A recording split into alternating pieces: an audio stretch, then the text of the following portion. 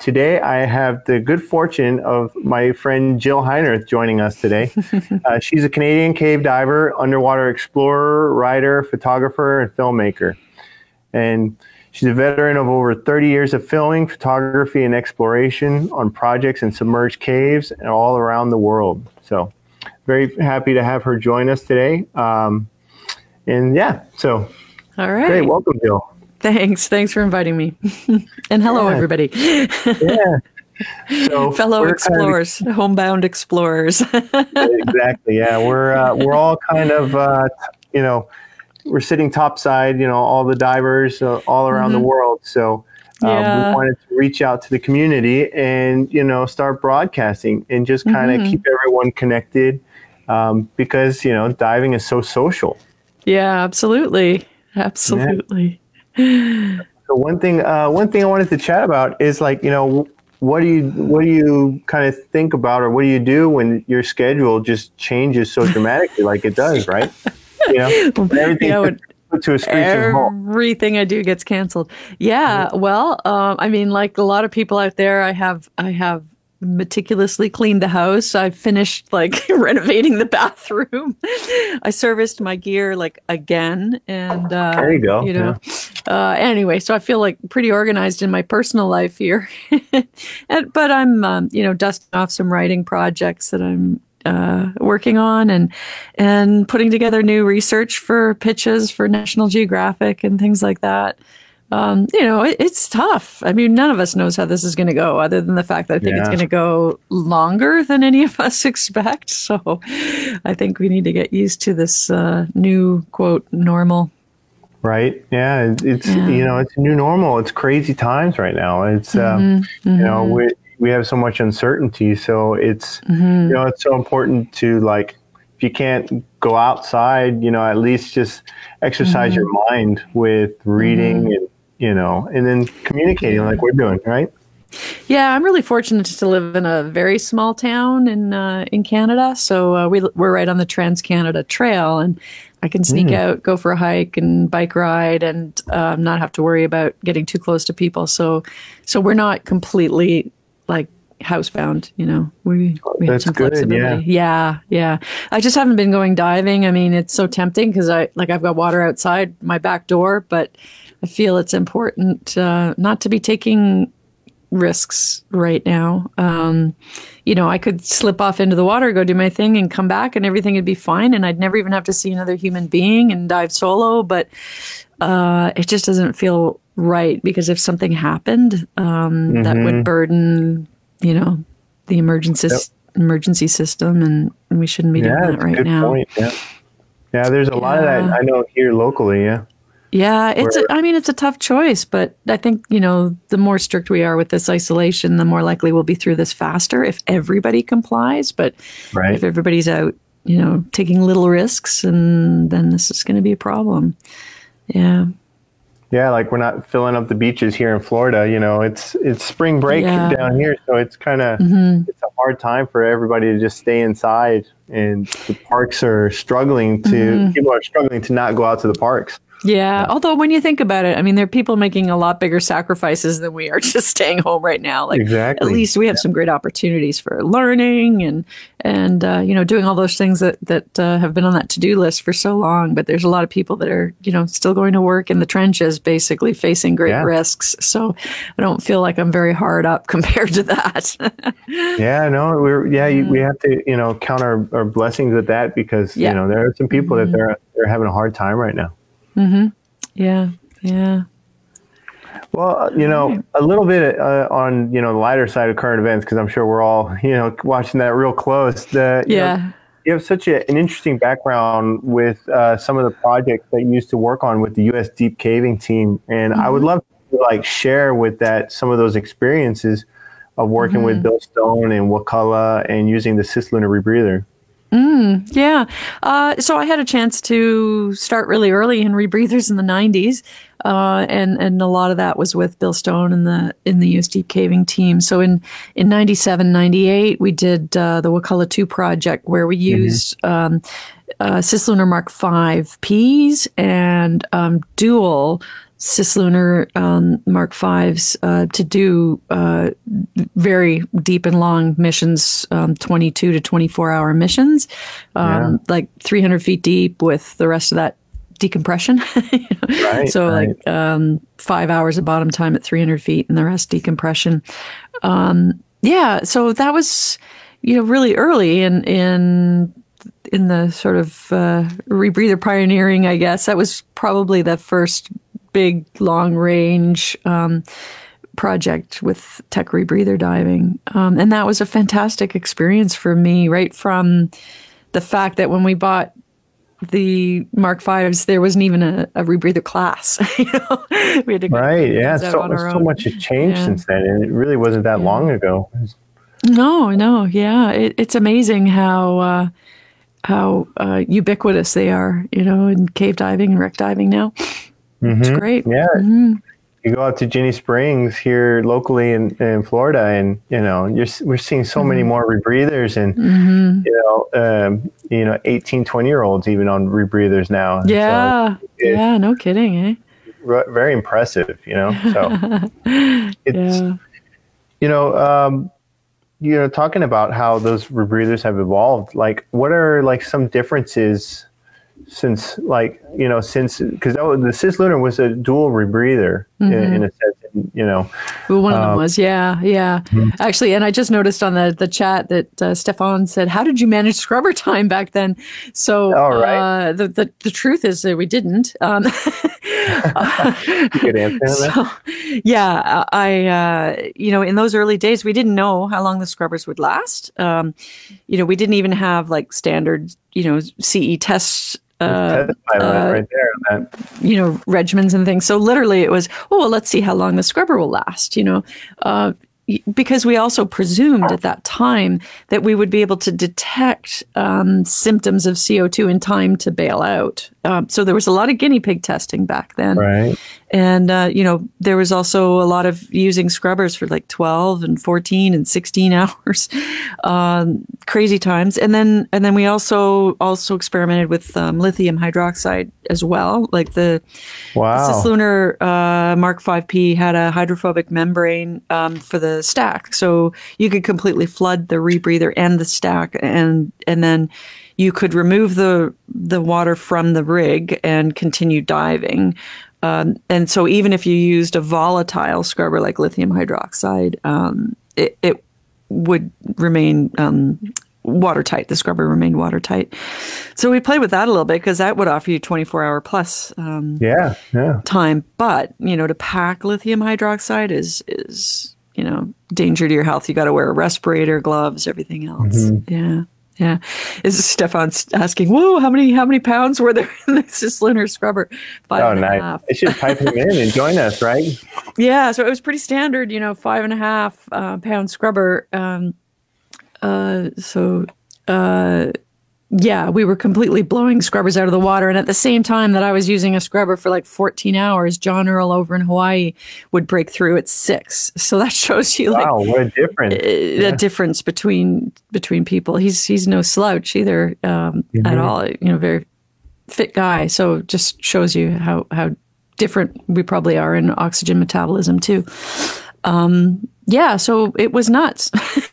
We used batteries beyond their extended range as well. We had a set of batteries in that rebreather that cost over $100, and it was worth about up to 40 hours. And I remember Bill saying, "Hey, see how long you can, take these batteries. We don't really know. Just be prepared to run on manual on the way out if something goes wrong, kind of thing." So, bright me, I take the rebreather to this 300-foot deep cave through a small restriction, and then the lithium C cell in the back of my rebreather exploded. Oh no! So when you deeply discharge a battery that doesn't have a proper cutoff circuit, which those didn't back then because we didn't know, deep discharge, and that C cell exploded out the back of my rebreather. But so it went out of the system. That's good, Well, yeah, fortunately, we knew in the engineering of that unit that we shouldn't have batteries inside the breathing loop. So it just completely blew this Delrin cap out of this steel brain box of the rebreather, and it was still fizzing by the time I'd finished all of the deco for the dive when I got out of the water. So, wow, that's that's always fun, right? Some experimenting with that, and so it's like Stefan is saying, what is the same, you say like the scrubber had a hydrophobic membrane. Do you see that kind of design still being around in different rebreathers? Nobody has the hydrophobic membrane that Cislunar had. And in fact, if you try to buy one of those scrubber canisters today, like a lot of people do to you can find them in the aftermarket. Yeah, to retrofit other rebreathers. They're still about $2,000 to $2,200 for the scrubber canister because of that magic membrane. That's a proprietary fabric from the aerospace industry. But it's kind of cool to know that we could flood those rebreathers, and we did in training constantly in order to practice. But I mean, you got to know where the line is, and that's kind of I feel like that's kind of a common thing, at least here in Florida, that people like to know where the line is, and that's where they get close to it. And thankfully now we have more testing and training available.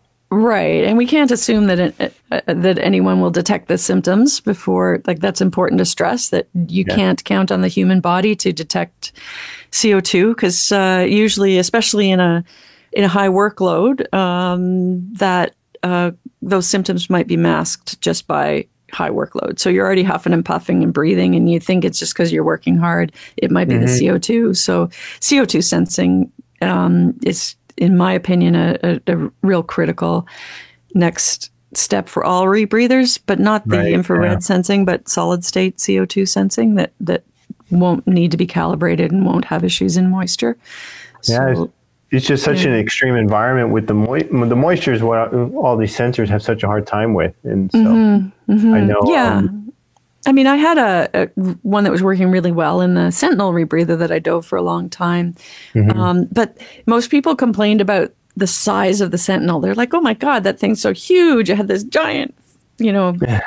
The refrigerator. Right. And granted, it was huge and it was heavy to travel with, and, it presented a big mass underwater to swim. But the CO2 sensor worked because there was quite a large airspace, like around the sensors and the head. And so where the CO2 sensor was inside that very large insulated head, it stayed dry. And so it worked very well. But the very same CO2 sensor in another rebreather loop probably wouldn't work as well. Like if the materials were metal and there's more condensation in there, that CO2 sensor is probably not going to work. Or if there's not all that space to give it a nice dry, hot, area to work in, it's not going to work as well. So that's why the solid state sensing is really the only way forward, in my opinion.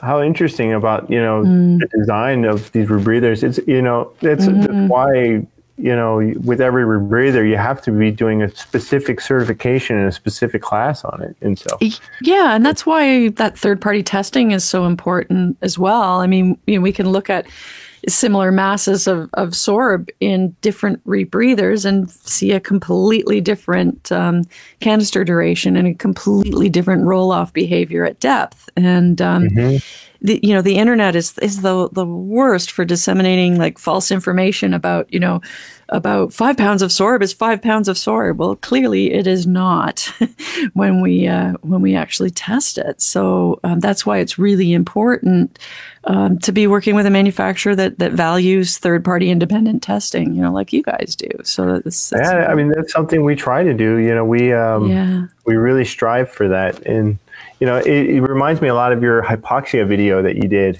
I've seen instructors where they try to test to teach students that how to recognize symptoms, and everyone's so different.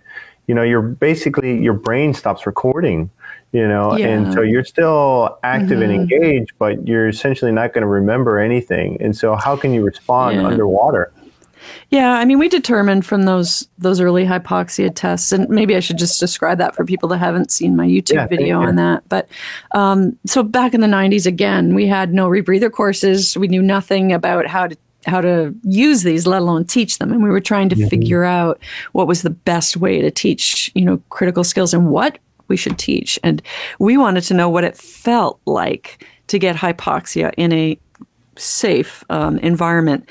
So we set up a classroom test. As controlled as possible, yeah. Yeah, which wasn't safe. But we set up a classroom situation where the person on the rebreather would not see their display, so they wouldn't know what their PO2 was. They would know that we were going to cut off their oxygen, so their PO2 would be slowly dropping. We had a video camera running. And then the instruction to the individual was write down any symptoms that you feel that might indicate hypoxia. But as soon as you think that something's wrong, bail out to open circuit. And with the cislunar, it's already in your mouth. All you have to do is turn the switch. BOV, bailout valve. Right.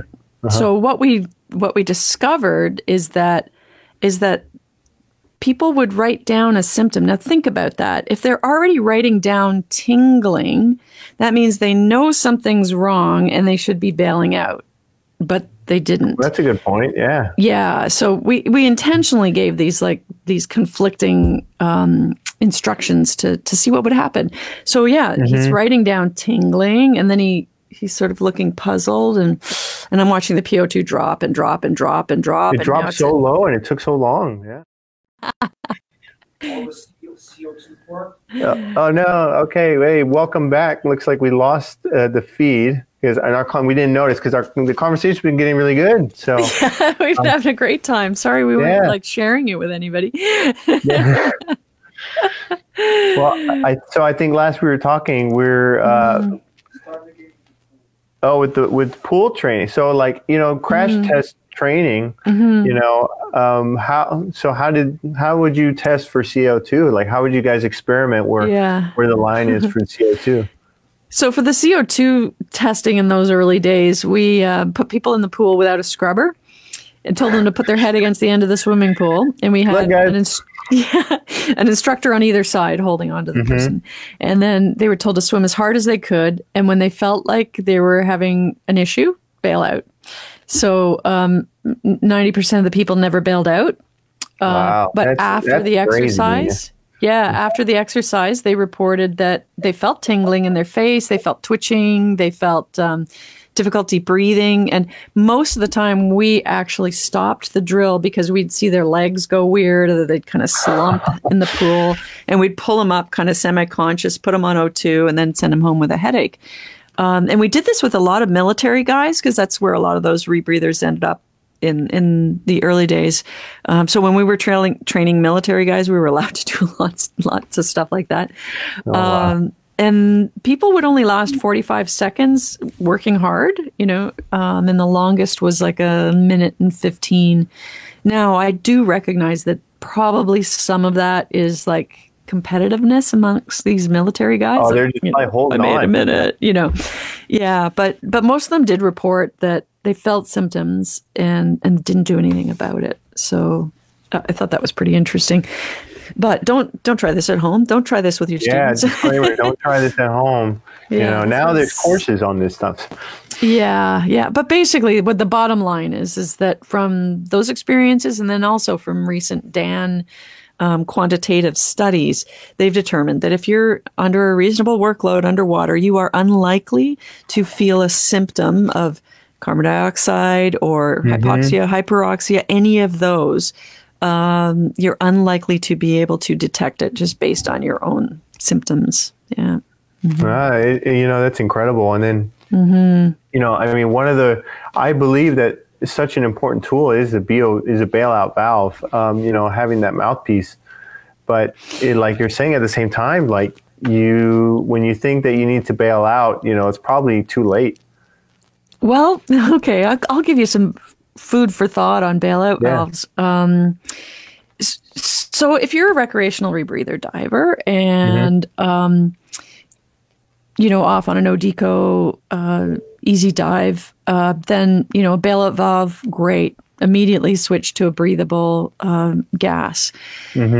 The thing with bailout valves, as you start to get a little bit more complicated, is the bailout valve has to be plumbed to a meaningful amount, right, and source of the right gas at the right time. Okay, so which means in most cases you must add additional plumbing to offboard bailout tanks, right? Because that onboard tank isn't going to get you anything more than straight to the surface, right?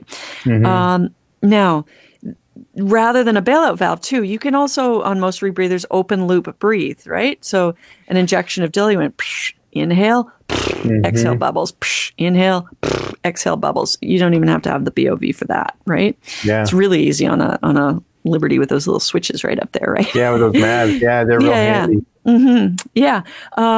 So once you get into the more technical, deeper stuff, right, it's got to be plumbed to the right gas in the right amount, which means extra plumbing. Has that extra plumbing created extra plumbing issues, like extra failure points? Is if the BOV, like a lot of people are putting third-party BOVs onto a rebreather, and those third-party BOVs may not be independently tested and verified, and the space inside the BOV could be too large and therefore be contributing to carbon dioxide buildup in that dead space. So interesting, yeah. So there are a lot of people who think they're using great BOVs, right? But then they still have an issue, maybe even precipitated by the BOV itself. So my opinion really is I kind of like doing the same thing all the time in the same way in terms of my emergency procedures.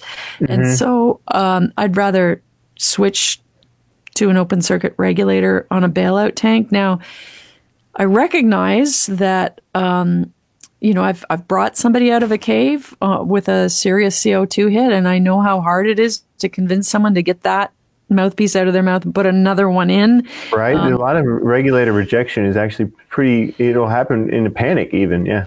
Yeah, absolutely. And you can't control it when you're having a CO2 hit, but that's going to happen probably regardless of that BOV, right? Like unless you're constantly, switching, right? Switching As you're tanks, coming up, you're plumbing to what gas you should bail out to. Do all of your tanks have that same plumbing capability? Does your buddy's tanks have the same plumbing hookup to hook into yours? Like the day that I brought the guy out of the cave from just 1,000 feet in, he went through four gas switches.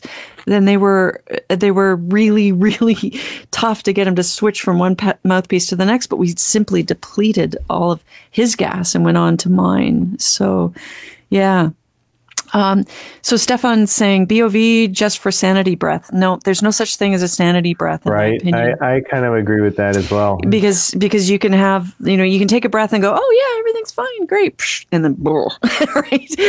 In fact, I think there's probably enough evidence to show that that's happened quite a bit. So a sanity breath might make you instantly feel better, but then you've got to stay on the open circuit. So once you get off the loop, you have to stay off, Well, it might be several minutes before you change, your body's situation. You might have just cleared one breath, but you've got to change your body's situation. So, sanity breath, no. Especially with CO2 and the affinity CO2 has to hemoglobin, just to get it out of your system, it takes a long time to completely get it out of your system. So yeah. CO2 hits, like the real ones that I've seen, can be hours before the person's breathing normally again. Yeah. It's it looks like Adam asked about, is there any data about cognitive abilities of hypoxic divers? That's interesting. I don't know if there's been any studies on that. I'm sure the cognitive abilities are horrific. Yeah, right. Yeah. Yeah. I mean, you might think you know what's going on, but actually being able to take action is unlikely. You're actually not recording. Yeah. It's so interesting. The early days of kind of like when civilians were using rebreathers, and just like they were kind of being applied in more. I don't want to say sport divers, but people were buying them and using them and taking them out, and so there was a huge learning curve. And so now there's so much training, there's so much different experience. It's, But don't forget, we're still at the guinea pig phase of rebreather diving. Really, I mean, when I started back in the 90s, things broke all the time. We expected things to break all the time. We got a lot of experience because stuff never worked, and we had to deal with a lot of emergencies. You learn how to fix it, right? Yeah, and I carried that fear of rebreathers with me through my whole career. But, today someone's likely to buy a rebreather. It works really well. They don't have anything that scares the crap out of them for a couple hundred hours. And so it's important to guard against complacency. But the bottom line still is there's not that many rebreathers in the overall global marketplace. And so we're learning. It's still 1% of 1% of an industry. So Right. So we're still learning. We have to keep open minds about new information and new studies that are done and keep revising to have the best possible safe practices. Yeah. Yeah, it's... Yeah, I think I have like a question on kind of that thought, but it's like a lot of time when we talk, like in the industry, we always talk about how things have changed, like with rebreathers. What are some things that you think with technical diving that has just it's fundamental, it's not going to change, Oh, that isn't going to change? That haven't changed, yeah.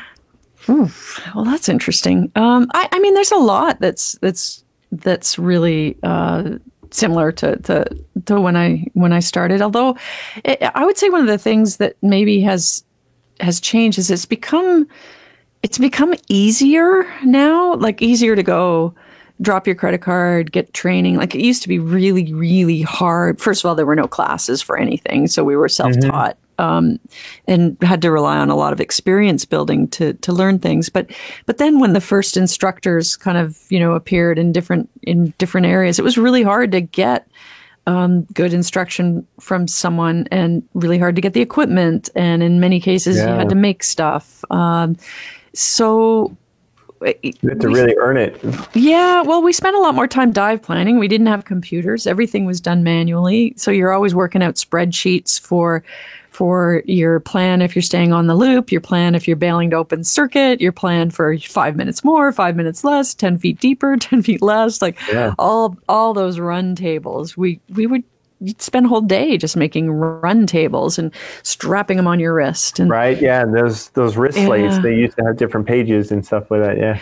Yeah, and I sort of feel like back then, there was more of a culture of safety. I get a little bit worried where diving has become easy enough, tech diving has become easy enough that some of that culture of safety is just gone. I cringe, but I still see people all the time who prepare their rebreather without a checklist. And I've been diving rebreathers longer than almost anybody, and I still use a checklist every time. Yeah.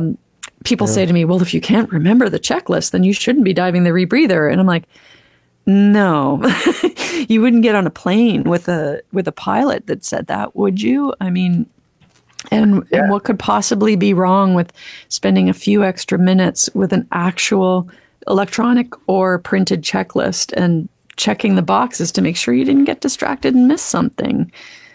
Yeah. I mean, it's exactly it. You see pilots and everyone that they're using checklists to take the human nature out. And so to make sure that we don't forget things. Yeah, I mean, we don't find dead guys with checklists that are completed, basically. I mean, the common denominator, right? Yeah, I mean, Andrew Fox's study on rebreather fatalities a few years ago was a really interesting one. That was precipitated by a comment that I'd made on a National Geographic program, and he's like, surely that can't be true. And he wanted to quantify who was dying on rebreathers, basically. And in a nutshell, the results of his study were that there's no brand or type of rebreather, like electronic versus manual, or this brand versus that brand, that's physically causing more fatalities than another rebreather, that it's actually the human behaviors that are causing the incidences and fatalities, and that 90% of the incidents and the fatalities that he examined, which was quite a large data set. Extensive, yeah. Those accidents would have been prevented by actions taken by the diver before the dive began. So either doing the checklist or remembering to turn on their oxygen or something crazy like that was omitted. Yeah. And then, obviously a significant number of other ones are physically, health issues as well. So, yeah. And a big factor in that is that when you see a lot of the fatalities, it's just considered drowning or something like that, rather than what's important is the root cause. Obviously, when people die underwater, they drown, right? So that's what the coroner says. But the root cause of why they drown is important. Actually, I see that Becky Kagan-Schott put a great comment here. How do you stress that experience can only come with time, especially with people going so fast now? And I guess that's really where I was trying to go on that comment, where it's become so easy just to drop a credit card and get training and equipment, and very quickly, you're running to the back of the cave to places that were world records 10 years ago. Experience is so critically important because rebreathers are so reliable today. It's a long time before you have something that scares the crap out of you and resets your behavior back to that, driving like with your hands on the wheel kind of right. Yeah, it kicks you back. Yeah. I mean, when we learn any new skill, the reason why we take a class is because we are unaware of the risk, right? And we're incompetent with the skills. So we sign up for a class with an expert that can guide us through that experience. They can make us aware of all the risks. They can make us aware of, hypoxia, hyperoxia, hypercarbia, all that stuff, right? We can learn to shave on their beard, right? Learn about all the anecdotes and things that have happened to them. So when we graduate from a class, whether it's a rebreather class or learning to drive a car, you're then conscious of the risks and competent with the skill set that we've determined are the standards, So you leave a class, you might be the safest rebreather diver you're ever going to be at that moment because you understand risk. Yeah. You recognize risk, and you're good with all those skills and drills because you mastered them in class. What happens next is the problem, right? You go and dive. You go to Ginny like 100 times. Nothing ever goes wrong. And before you know it, you're not consciously monitoring the displays as often. Like you're driving back to work, and you don't see exactly. Yeah. You drive all the way to work and you don't even remember anything you've seen unless some purple cow jumped in front of your car.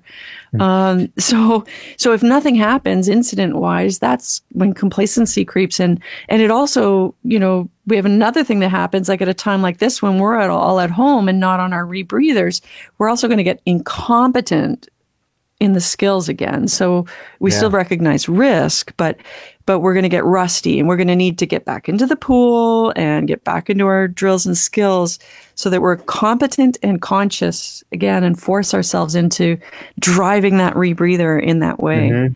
Yeah, it's, I see a lot of chatter online about people saying like, oh, well, that's obvious. Those things are so obvious. But when you go to the dive sites, everyone's playing, everyone's having a great time. And, but people are skipping steps, people are doing things. And so it's like Stefan says, that normalization of deviance, it's like, it's a shifting baseline of your complacency. Yeah. I mean, if these are so obvious, then why are good people still making bad mistakes and getting themselves killed? So I think if you've been diving long enough, you probably have a friend that has died, technical diving. And we always go to these incident reports and we always, look at them and go, I would never do that. Well, maybe you would, right? I'd say look a little bit deeper and say, well, why did this good person do that? What were the steps that led them down that complacency trap and allowed them to get in the water with 2 or 3 out of 3 sensors, or with this little leak only, or this was so this leak's always been going on. Nothing happened last time. It's okay this time, Yeah. Oh, let's see what Becky's chiming in. We got to pipe her in. Oh, Becky's got a long one. Okay. She says, Can you explain what you feel a proper workup dive is? I've seen lately that my idea of a workup dive for, say, the Great Lakes might be different than what someone else thinks is a workup dive, jumping off in the quarry at 100 feet all at once. Yeah. So when I've had either time like this, when I haven't been in the water for a couple of weeks, like I'm not saying months, right? Like I want everyone to understand here. Yeah. I want everyone to understand here, that this isn't like an action I take after like 6-month absence from the water. A couple of weeks out of the water is enough to get rusty, right? Yeah. So you don't just jump in and drop down in the quarry to 100 feet, right? Like first, I go through everything on my bench and I, do my whole pre-dive, my checklist, and I actually review my skills and drills. I mean, the ones that I, would teach someone for a first rebreather experience. And then I have a river out here that's like pool depth, and so I use the pool to get myself back into it. But workup dives are progressive, right? So it depends on what you want to do, but it's really important to slowly get back into that. I could list a number of friends that decided that their workup dive was like, jumping back full on and then having an accident that either injured or killed them. I mean, there's great people out there that we've lost because they thought their workup dive should be just done on the charter. Right. Yeah. It just takes once. I mean, I'm the same way I'm out of the water 2 weeks and I'm just like, oh man, I'm getting rusty. And, it's, people will think maybe months, but and granted, it's a living for me. And so, but still, a pool session is, so important. So important. I see a really cool question here from Adam. Do you think that a randomized situation generator could be used to mitigate the complacency? Yeah, I think that's a really cool concept. When in some of the earlier cislunar rebreathers, they actually had problems that it could shoot at you, simulator problems, and they had some really funny responses for them too. Like, have you checked your insurance lately? Because you no, I haven't. But when we did the Wakulla dives that we were talking about at the beginning of this broadcast, we spent an entire month swimming laps around the open water at Wakulla Springs. Now, if any of you have been to Wakulla Springs, you can know what torture that is when you know that one of the most beautiful caves in the world is just a few feet away. But for one whole month, we swam laps around the basin. So when I proposed to the dive safety control board on that project that I wanted to do a 5-hour bottom time at 300 feet with Mark Meadows, what we had to do was 5 hours of swimming laps with the scooters in the open water while safety divers swam up to us with cue cards going, sensor 2's down, or your scooter's broken, or this or that, or they just kept heaping on problems.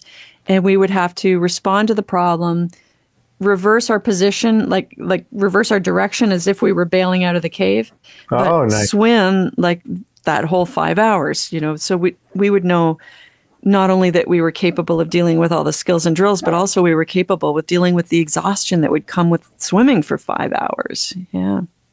So, I think that's interesting. I've often wondered whether something like that, or even, some kind of tactile feedback that would just kind of, vibrate or buzz every 5 minutes just to remind you, have you checked your sensors, or have you checked your displays, or whatever? I don't know. There has to be some way that we could just wake people up every few minutes.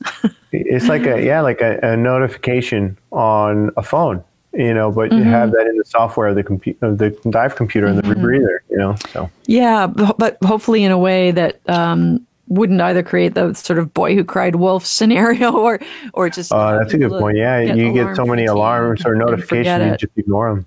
Yeah. Yeah. Mm-hmm.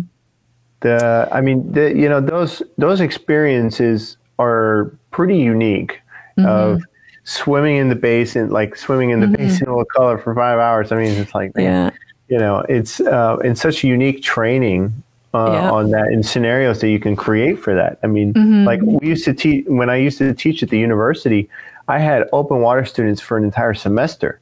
In a semester where we could just build on skills and just take our times. And then even the dive masters, I could throw them such unique scenarios, and like working with different variety of students. Same with like the rescue classes, we could get real theatrical. And so, because we had so much time. And so it's, you know, it's important to see, like, if you want to be serious or make a career in diving, is to think, how can I build the most experience? How can I have the most different kind of experiences? It's not like, oh, I've been diving for 20 years. It's, what kind of diving have you been doing in that time? And so, oh yeah. Yeah. That's a great point. I mean, there's certain things that I don't even teach anymore, because it's not the kind of diving that I'm doing anymore. So, currency is not just about being in the water, but it's being in the water and the appropriate experiences that work you up for a trip or a project or a goal or whatever else. So, yeah, like years ago, I remember going to Finland. I was going to dive in Ojamo mine, and I was borrowing a rebreather, so I didn't have to fly with one. So I was borrowing it from one of my former students, and he was going to bring me a Meg to the site. And when I got there, he goes, "Oh gosh, I'm so sorry, but the rebreather didn't pass the checks. So I went and I filled open circuit tanks for you, and you know, we'll go off on this dive in the mine, and it's a deep mix dive on scooters." And I looked at him and I'm like, I haven't dived like open circuit trimix in like 15 years, right? Wow. Yeah. Like, oh my it's God. a completely different kind of dive. Yeah. Yeah. It's like, oh, I'm totally like, yeah. I had the same experience last week. You know, we're doing some DPV work, and we're like, okay, well, we're going to do everything side mount open circuit. And I was like, wow, haven't done open circuit in, you know, a couple of years. And then like in cave diving with it, you know, how's my gas consumption? You know, everything's completely different. Yeah. And so, so funny. Yeah. Actually, the funny end to that story was that these tanks that he brought me were huge. I mean, I had not even seen tanks like this in North America. And I'm like, oh my God. Bank bottles. Yeah. So he says, and you know, 2 stages, everything else. And he's like, so, do you want some lead? And I'm like, are you kidding me? Oh my God. Those look I needed an airbag. Yeah, those look enormous. And when I first got in the water, sure enough, I was like, whoa, I'm really negative. This wing is like, oh my God, maybe not enough for this, you know, but we go off and we do the dive and have a great time. We go out to this cool area called Hell's Gate. And on the way back, we're zipping through this little passage called Super Mario Land that's twisty turny up and down. And love the name. And I started feeling light, and I'm like, what? How could this be? These tanks are huge. I'm starting to feel buoyant. And every time I'd ease off the trigger a little bit, I'm like, ooh, I'm rising up. So you knew it was coming, yeah. Oh, crap. So by the time we get out of the cave into the lake, which has a frozen surface because it's like February in Finland, so we're doing deco and under a frozen ceiling. I'm like quite light, and so I'm really raisoning my dry suit, and I'm hanging on to the log on deco, thinking I must look like a complete idiot, a complete neophyte, right?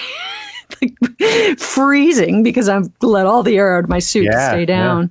And then I got out at the end of the dive, and they're all laughing, and they're like, "Oh, you people from America, you never want to take lead with these tanks. You know, JJ did the same thing when he was here." Like, oh, okay, well, it's because we don't have these tanks. That's funny. I didn't think it was going to change. I thought they're still tanks. Yeah. That's funny. It's you know, those are the experiences. That's where the local experience really comes in on some of those stuff, like, you know, going on with different bottles, and it's so funny. You can be so particular, and then when one little thing changes, it throws everything off. Yeah, it doesn't matter how long you've been diving. Like, there'll always be new experiences, new failures, and then you'll always see new things that happen to your friends or students or whatever else. Like, constantly. It's like, oh, never seen that before. Oh, yeah, that's a new one. Yeah. Yeah. It's funny. Let me see. You know, it's interesting how you were saying how safety culture has changed, or it's different, because And it's maybe because it comes from my background. NASA is so safety. It's become so safety culture. It's in the mantra. You start safe, stay safe. It's so aware of it, and now I found that we made fun of it when I was younger, but now I'm like, no, that's start safe, stay safe. It makes sense. And I mean, all of these procedures might take you like a couple of extra minutes to prepare for and conduct your dive responsibly, right? So is your life not worth that? I mean, be aware that like if your rebreather's not third-party tested, then it's, we demand more testing and excellence out of our toasters than we do out of our life support equipment in North America. Right, yeah. In Europe, it's different. You must have the CE mark in Europe. But I kind of feel the same way that people sort of look at safety in that way too. They're like, too casual about it. It's where how the Florida has a reputation of being a lot of cowboys, and I kind of thought cowboy diving, it doesn't seem as relevant. I thought it didn't seem as relevant anymore, but that's just probably my shifting in my perspective on it, and and it may be the people that you surround yourself with as well, right? That's a good point. Yeah.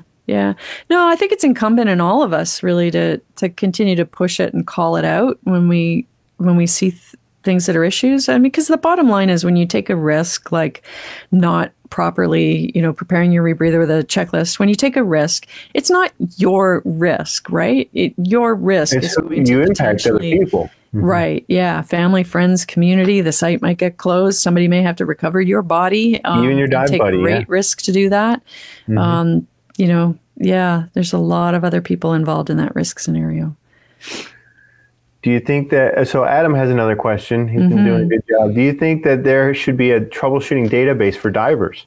Maybe we could bring in some fancy statistics and find optimal solutions to more common problems divers could face underwater.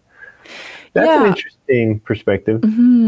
I mean, there have been some attempts at this in the past, and also accident and incident reporting efforts. It's really hard to get people to report what goes wrong. It's really hard to get people to share the stories of the mistakes that they've made in their life and career. It'd be great if everybody did that a lot more openly. I mean, but I think that would be very useful. Social media behavior is not pretty, and so oftentimes as soon as someone shares something, they get attacked, and it's like, what a shame. We could all learn from people's experiences for sure. And it's so much in diving is based off of reputation. And so if you see, if I'm an instructor and I have an accident and I report it, and everyone's like, well, look at Joe, how good of an instructor can he be when he's, having problems like this? Like he didn't O2 clean this properly and had a fire or something. Even at NASA, it was interesting. We had clean rooms for all our equipment, and because we were using about 50% oxygen, 50% nitrox, we actually had a fire inside one of the manifolds. And we had such resources to make sure with such quality control, and we still had incidences. It happens. It happens. Yeah. What's interesting, like Santee Diving, they have an interesting philosophy in their company where if somebody makes a mistake making a dry suit, they don't get punished when they get found out. When somebody reports a problem, identifies that there's an issue or finds a fault, they actually get rewarded. And so they've shifted the whole philosophy of reporting to make it a positive thing, because it allows the entire company to do better, and that's good for everybody. So that's great. Maybe if we had an incident, database where maybe you guys or you could challenge other manufacturers to participate too, rewarded people in some way for sharing their story. And if there was some kind of an anonymous way to do it, it'd be great. But yeah, share your story. We'll send you some line arrows or whatever. There you go. Yeah. I mean, we've had some cases where I think somebody bought a Freedom computer that was stolen. or it was just missing, and he returned it to us. And so we sent him a new Freedom computer because we thought that was so great, you know. And so, you know, Divesoft does strive to do that, but that's a great idea to like kind of encourage a good culture of communication, of talking about these sort of things, because when you're talking to instructors or divers in the industry on a one-on-one basis, everyone's like, yeah, we should do that. But then when you have everybody clumped up online, it's a completely different, it's a different discussion. Yeah. And hey, I see a good question or a good comment here from Dominic. From Canada. Oxygen blending is too often done without proper training. I know it happened to me. I thought I was well trained. Now, I wish I knew Dominic's story. I wish he was. I think you're going to be talking to Dominic, though, aren't you, on this series? Yeah. Well, we'll have Stefan joining us. I'm hoping we'll get Dominic. We're going to be up in his neck of the woods, which is your neck of the woods, too. My neck of the woods, yeah. And yeah, do a live stream from a shop or something, yeah. Oh, yeah. When were you guys planning on coming up? I think July. June. Yeah. I was supposed to be in either the Philippines or Australia then. That doesn't look like it's happening, though. So. Well, maybe, come diving with us, right? Well, yeah, if if life has resumed to normal. If it has, I'll be there because it's just down the road from me. But, yeah. I have it on video, too. Big Bang. Oh, my God.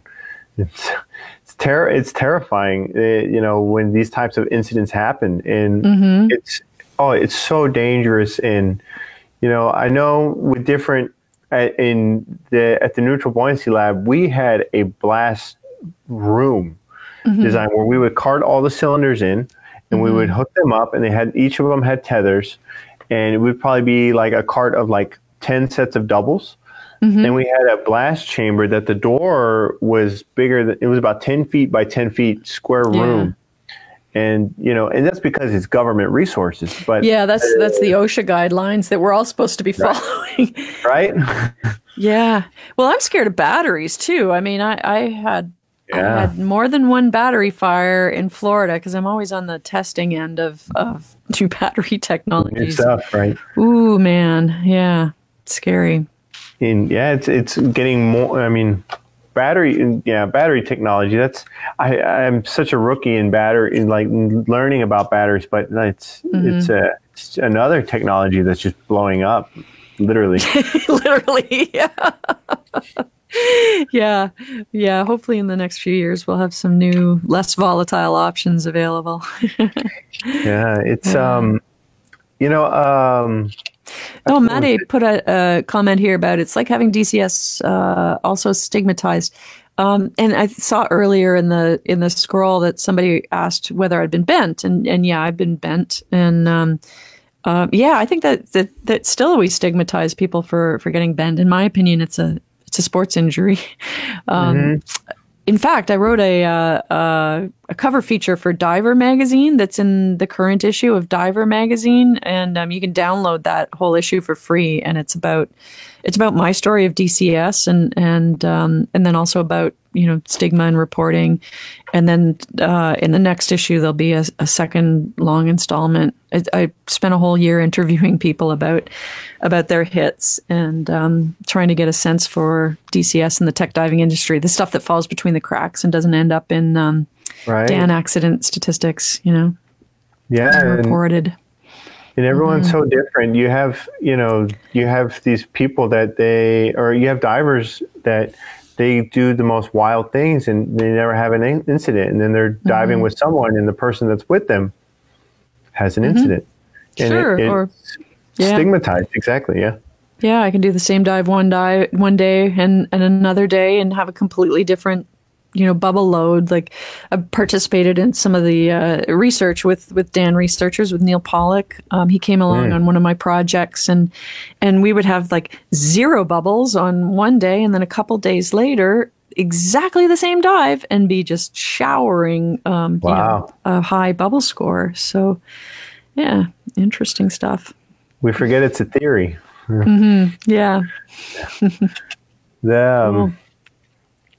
It's I've been fortunate to never have any incidences and stuff, and Yeah.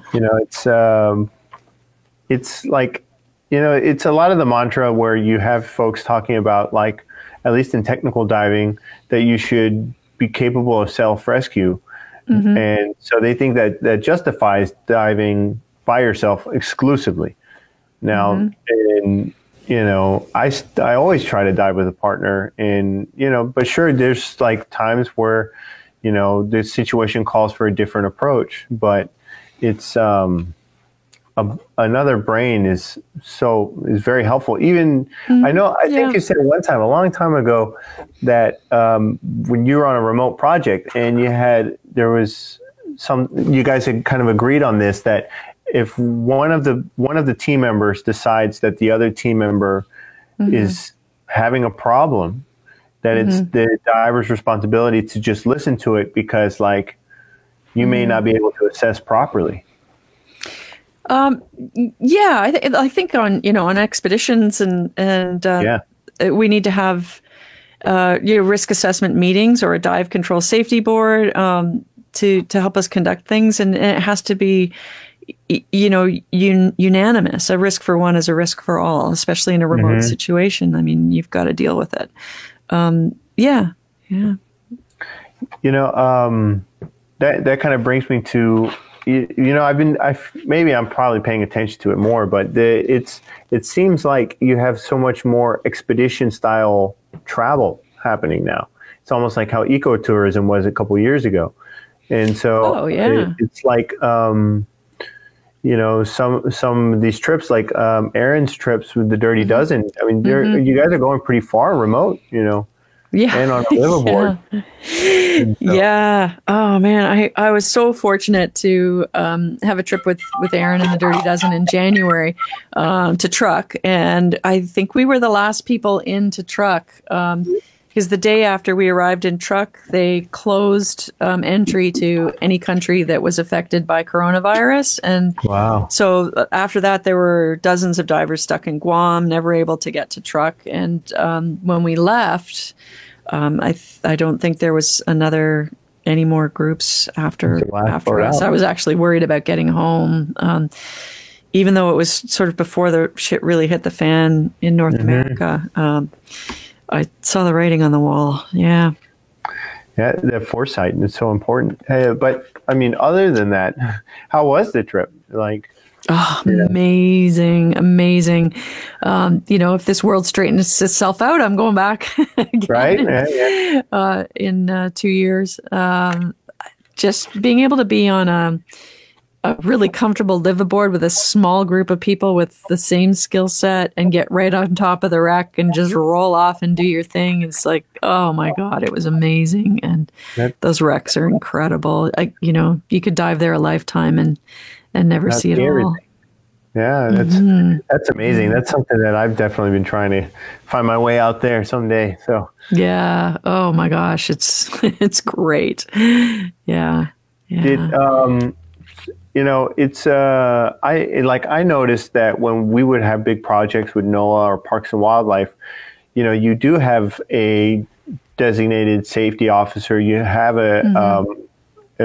basically a board where everyone's going in and recording all these different components of each of their dives. Like, did you do this checklist? Did you do this? And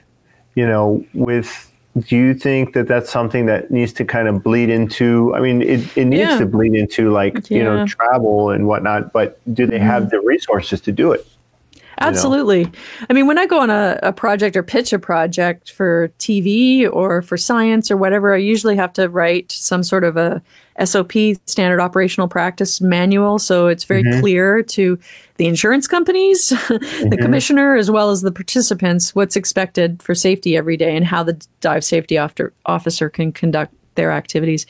But like one of the things that Aaron did on Truckmaster Liveaboard was that right before you jumped in the water. So first of all, there was definitely the social pressure amongst the group that was, everybody does their checklist properly, yada, yada, yada. But right when you're about to jump in the water, when you walk to the back of the swim platform, somebody's physically there blocking your way with a little laminated sheet, and they're basically giving you your last minute checks.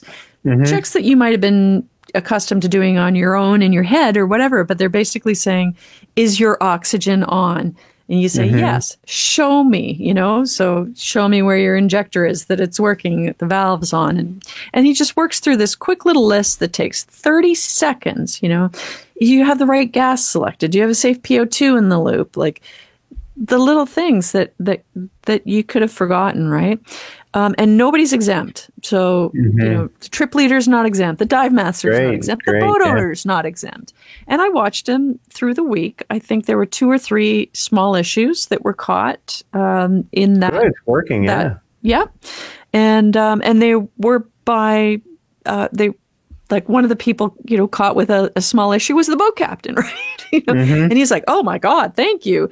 Right. Like, whoops, yeah. And if everybody's not,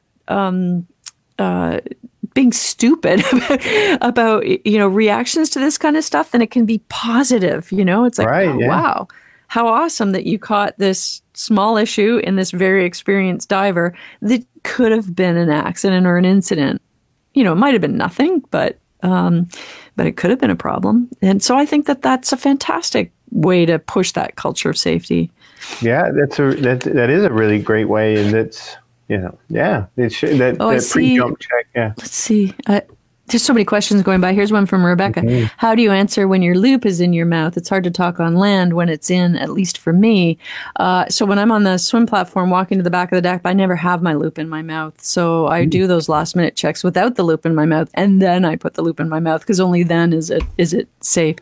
I actually have this thing against people standing on the back of boat or walking, like being in what I call the danger zone with the loop in their mouth, because I've resuscitated 3 people who had the loop in their mouth in a danger zone and then passed out because they were distracted. There's no reason you need to dive it, like breathing it on land, right? It's for underwater.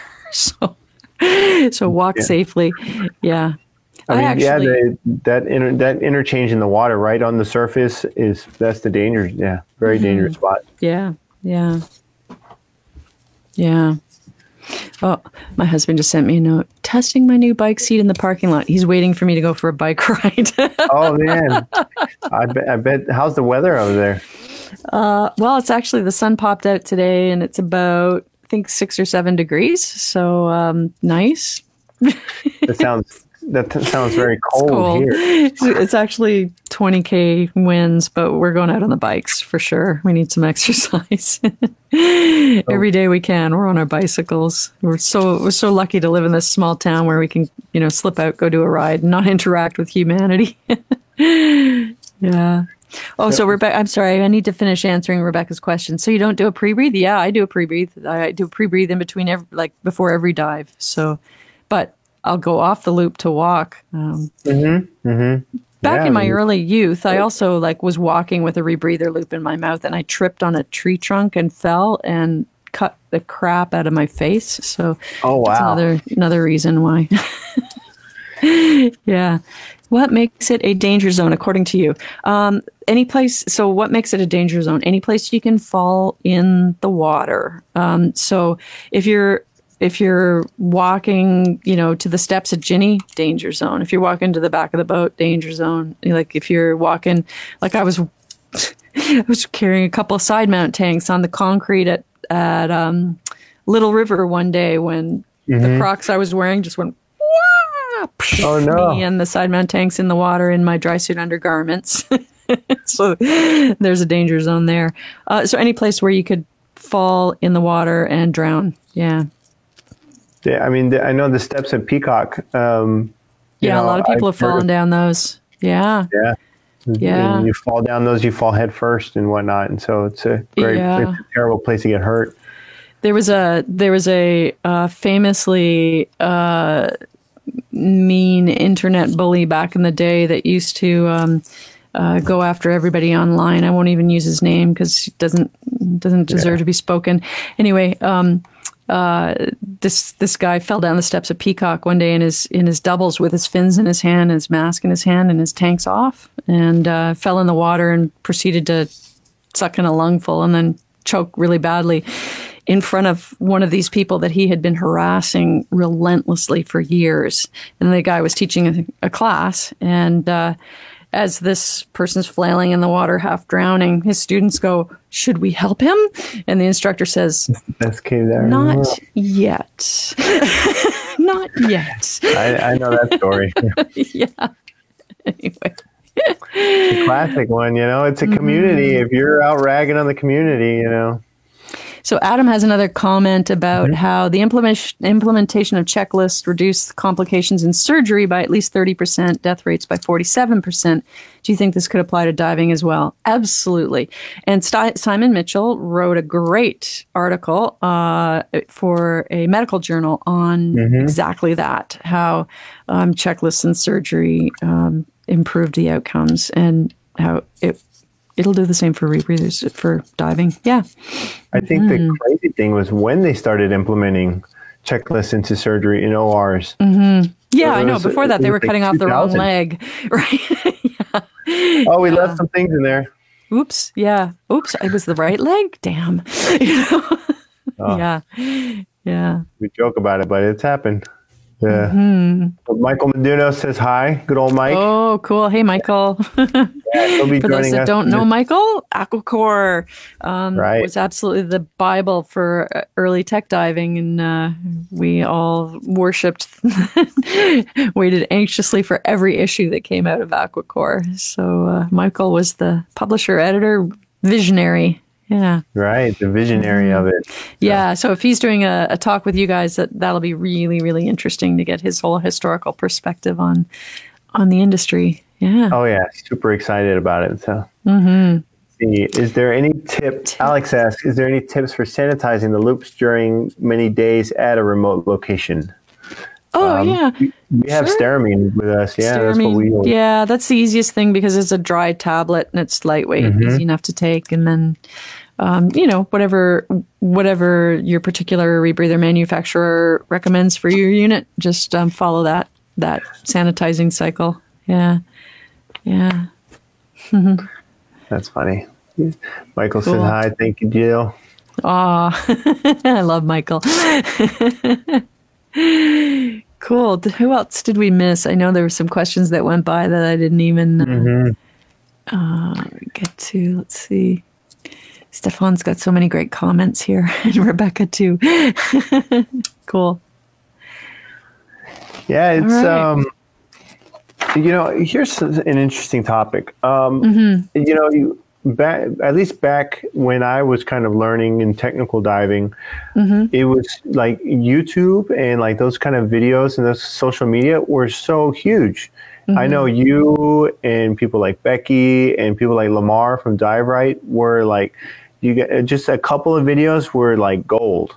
Oh, cool. And so we didn't have the internet when I started rebreather diving. Exactly. Barely. And it's so different. Like, I mean, when I was started diving side mount, there was nothing on side mount. And then you and Brian came out with a book, and it was a godsend. That was before there were classes.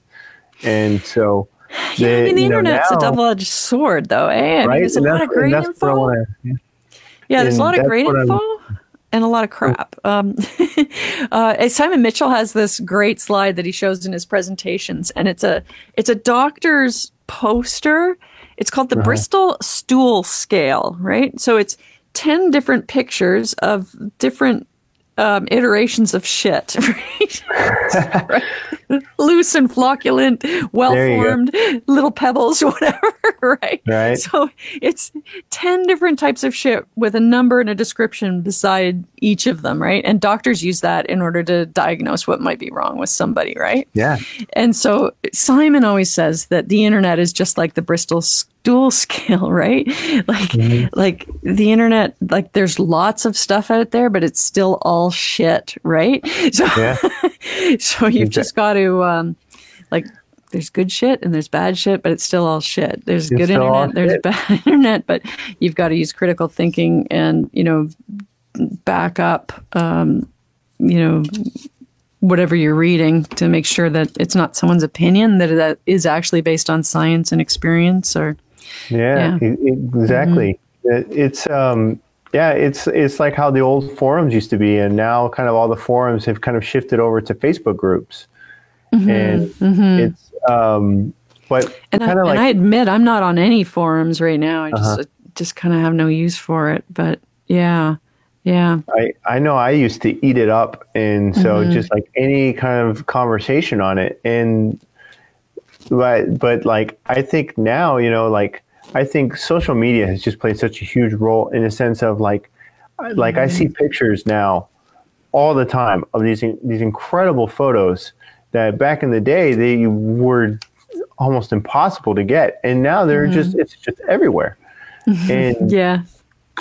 like what kind of how do you think that, what kind of an impact would that have on like the community of like where it appears that it's being more commonplace than it used to be? Oh, it's great that everybody's out there taking pictures, with whatever, GoPro or anything else. I mean, we get to see lots more examples of what people are doing and where they're doing it. And that's pretty exciting. Yeah. The creativity is just kind of blown up on it, and it's a lot different from those days when we were shooting film and had 36 frames to get right. I cannot imagine taking photographs with film in the caves, and so I just I played a little bit with film, but it was hard. It's I know it's but now at least there's folks are diving with rebreathers, and it gives you more time, and so what a tool. Time and feedback. Yeah, it's good. Although just a reminder to people that take a little time before you start using a camera and a rebreather. The rebreather, it requires a lot of left brain analytical thinking, a good track of time. Like you need to remember to check your displays often. The camera, in order to be creative, is a right brain activity, and that using your right brain makes you lose track of time and space. And combining those two activities can be really, really dangerous. I mean, both Becky and I, when a project's complicated, and we do everything we can to try and have a safety diver that's responsible for us as the camera person. That's so good. Because we've got our face in that monitor, in hundreds of pages of menus, and our job is to be as creative as possible without getting ourselves killed, obviously. But there are times when creative distraction can, take you away from monitoring your handsets or whatever else. And so a safety diver can be a great help, both to ensure that you're not making mistakes, but also that you don't lose track of your navigation as well. So if you don't have the benefit of a safety diver, just realize that use of the creative side of your brain is taking you somewhere else that's not necessarily conducive with operating life support equipment. Right. And you have to be extra vigilant. Yeah. Even a simple camera like a GoPro. If you're managing a GoPro and unless it's like mounted to you and you're not touching it, it's like on a stick underwater or whatever, and you're managing that, and say you have a light. There's a reason why we don't use a lot of cameras with students either.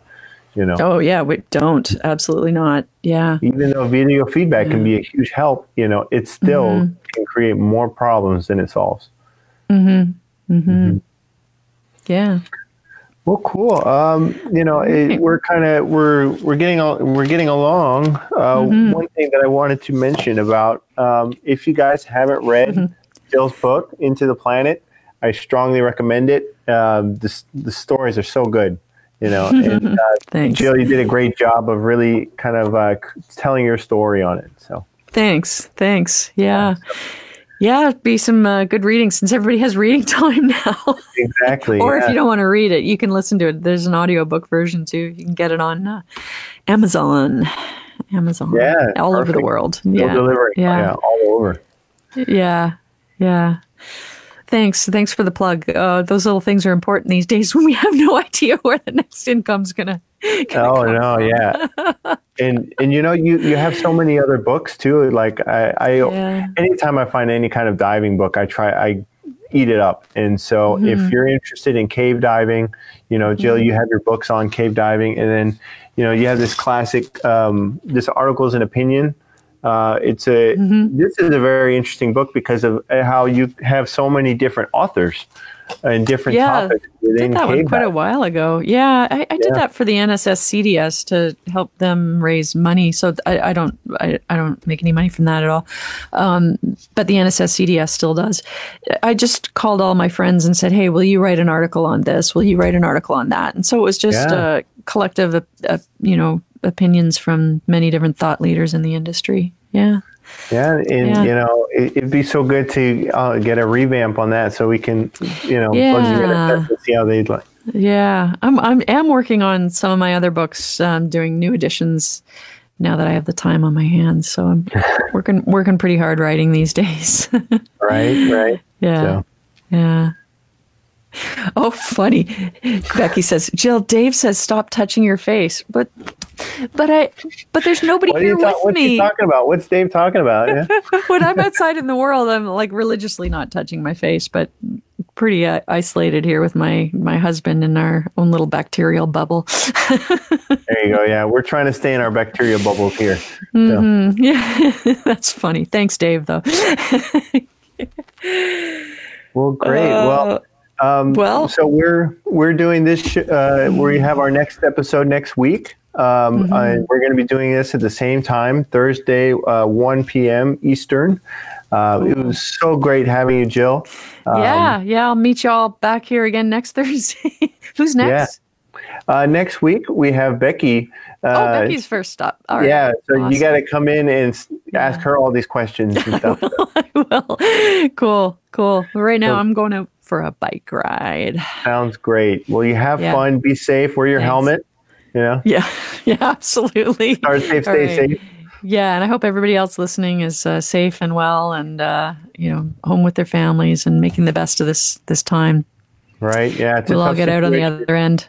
I'll meet you in the pool on the other end while we all get back. Yeah, we'll see you at the dive site when everything's over.